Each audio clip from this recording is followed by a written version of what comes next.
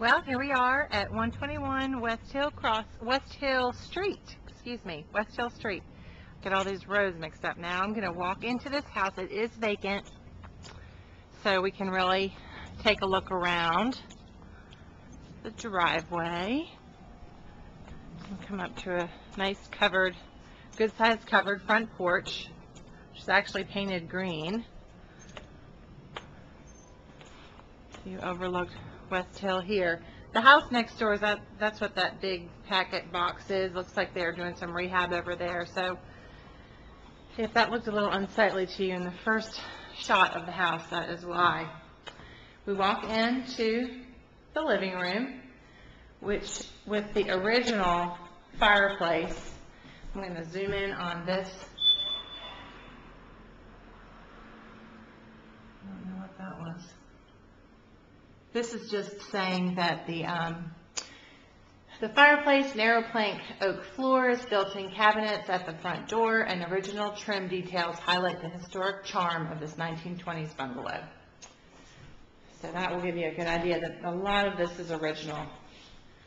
And these are the floors that they're talking about. It's kind of hard to tell in these pictures, but I think you probably know what I mean. They're very narrow. They're only like about 1.5 inches wide each plank. So this is the living room when you come in, and to the left, is another sitting area. I guess you would use one of these as a parlor or an office.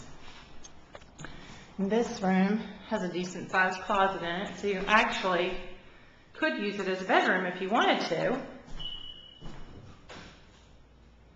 I think they may be counting it as a bedroom. But that's a good size room there. Again, this family room is a good size also. Shut that, maybe it'll stop beeping.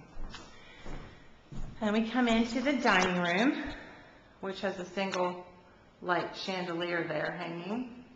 And there's a good window for some nice natural light in here. And this is a good size room for a table and chairs for sure. We'll walk into the kitchen, which looks like it has definitely been updated. It is not granite countertops, they are laminate countertops in here. All the kitchen appliances, refrigerator, stove, refrigerator, washer, dryer are included in the sale of this home. That is the sign that I just read. And this is the kitchen. Some cabinets right there. And next to that, I believe this must be the washer and dryer area. Yeah. That beep is either an alarm system or a smoke detector that needs a battery change. There is some recessed lighting in here. But I'm having trouble finding the switch. There it is. As you can see, there is some recessed lighting in the kitchen, which makes it a little warmer than a fluorescent light. Come out into this eat-in kitchen area, which is very good size. Definitely large enough for a table. Could also make it some kind of a little keeping area if you really wanted to do that. And because there is a breakfast bar, so you could actually have stools there and you could have a TV or something in this area if you wanted to. There's enough room. I cannot get out on that deck, but there is the deck. As you can see, there's a couple rockers out there.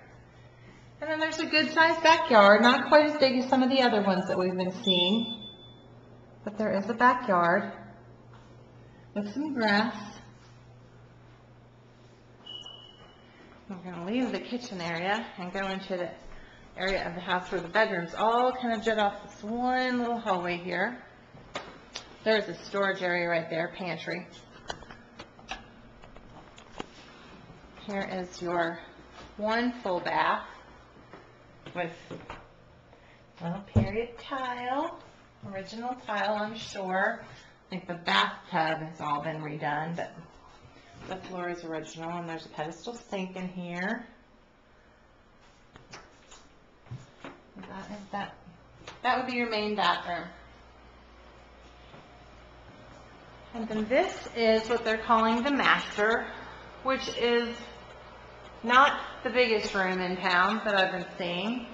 You certainly could fit a bed in here and possibly a dresser Not so sure about a crib. Let me see if I could get a better view on it for you, and it's hard to tell, but it is not real big, as you can see. And there is no closet in here. There is a closet in the bathroom, I believe. Check that out. Here's some more master bath with a stand-up shower, no tub in this room, pedestal sink and a latrine, and then here would be your closet space. Probably a combo linen closet and his and hers closet. Storage might be a problem on that. And let's see.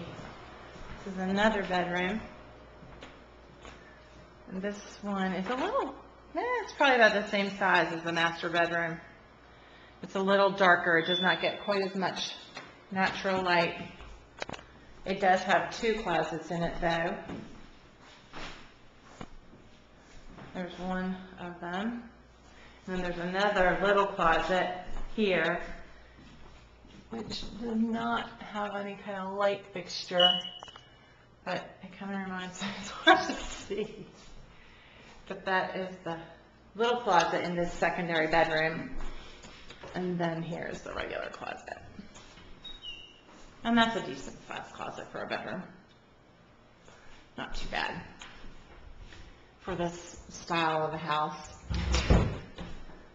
And that is pretty much it for here. Oh, there is a cellar. I keep walking past this.